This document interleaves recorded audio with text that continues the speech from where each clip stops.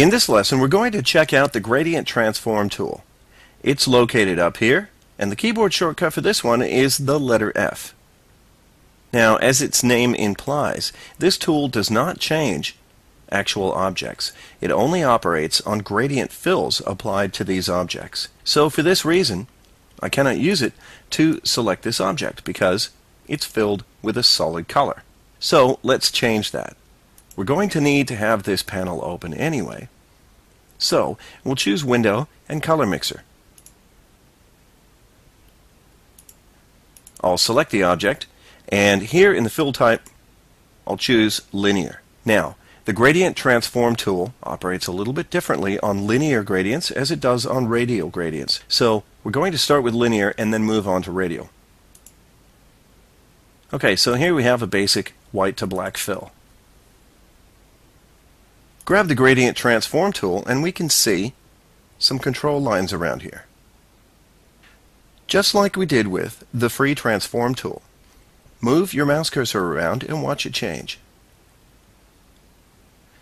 With linear gradients, we have three main controls. We have a center point, and that one is very self-explanatory. It moves the midpoint of the fill here around in your object. We also have a scale. And this moves the endpoints. So as you can see here, our fill, our gradient fill, now only operates between here and here. Very useful. And finally, up here in the corner we have rotate. Again, very self-explanatory. Notice one thing though, if we scale this fill to the point where the lines cross over, you would think that it might reverse, but it doesn't. It always stays the same direction. If you want to reverse it, just rotate it all the way around. Okay, that's it for a linear fill. Let's have a look at a radial gradient. Here we have a few different controls. We still have the center point. Very useful. And we have now two scale controls.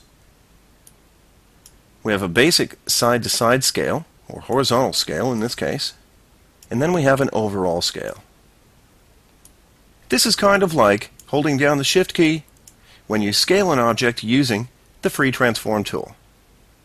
For that, use this one. For a one-dimensional scale, use the side one. The rotate control is now here. Again, quite simple.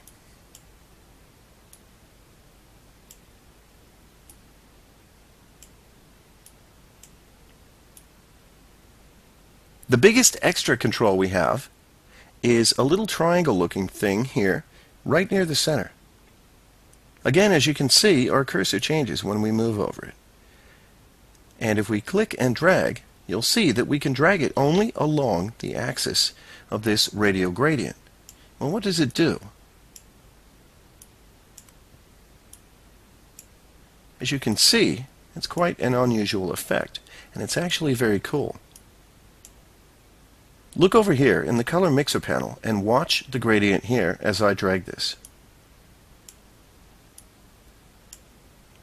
We're actually changing the center point of the gradient, but not the center point of the fill. So using this, you can make some pretty cool effects.